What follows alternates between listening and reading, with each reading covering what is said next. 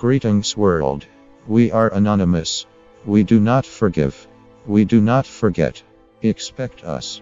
As of May 6, 2018, 5 motorcyclists have been killed on Alberta highways in the past 2 weeks, and is alarming to motorcycle safety groups in the province.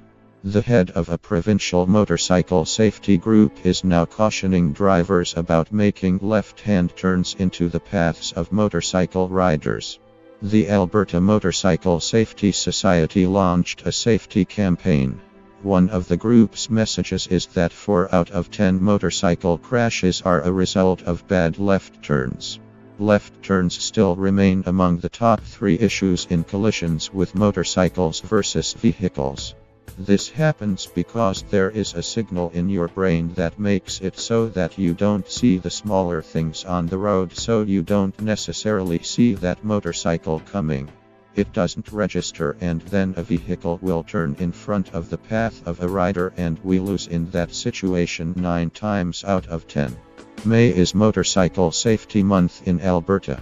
The Alberta RCMP is launching a 4-month vehicle safety campaign to promote safety tips for motorbike and ATV riders, as well as educate and raise awareness of the dangers of distracted driving and impaired driving.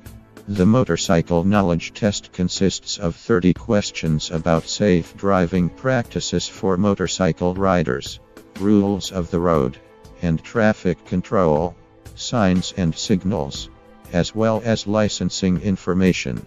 This test is done on a computer. This safety campaign the RCMP are doing should be ran during the process of people getting a motorcycle license, either by online as well, or by a written test, or part of the riding test.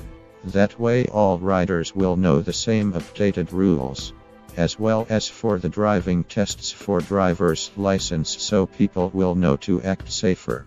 Having 5 fatalities in the province of Alberta already is very concerning for us as a community. We need to be doing better than this. Whether it's rider error or driver error, we need to lower the statistics in all motor vehicle and motorcycle riders. The Government of Alberta Ministry for Transportation also recommends that you take a certified motorcycle driving course, but not everyone does. This should be a mandatory procedure. These procedures should also apply obviously to drivers of vehicles as well, which is already discussed in a previous video. There really isn't much to it to become a rider of a motorcycle, other than basic sign and road knowledge.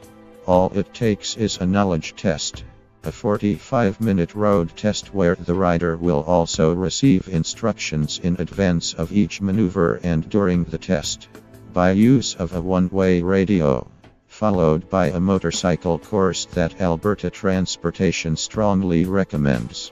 The guidelines to get a motorcycle license are as follows. Be at least 16 years old. Hold a valid operator's license. This can be a Class 7 learners. Have an instructor 18 years of age or older with a valid Class 6 motorcycle license. Non-graduated driver's license, either be seated on the bike, following on another motorcycle, or in another motor vehicle. We urge that motorcycle licensing should follow strict guidelines when it comes to motorcycle safety, riding, licensing, and whatever else falls under the motorcycle licensing procedures. A rider wants to feel safe while he or she are riding. Maybe allow motorcycles to have a lane like the bike lanes so it can prevent less accidents from happening. Or post motorcycle signage for vehicles to see to make them more alert at high traffic or high motorcycle collision areas. We are anonymous. We do not forgive.